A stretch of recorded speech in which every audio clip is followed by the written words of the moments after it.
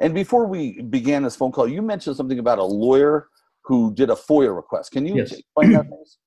Yeah, Ty Clemens or Clevenger. I think you said Ty Clevenger.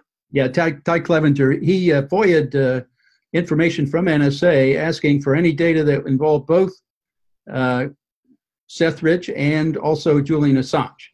And they responded by saying, we've got 15 files, 32 pages, but they're all classified in accordance with the Executive Order 13526, governing classification, and therefore you can't have them. But that says that NSA has records of communications between Seth Rich and Julian Assange. I mean, that's the only business that NSA is in, copying communication between people.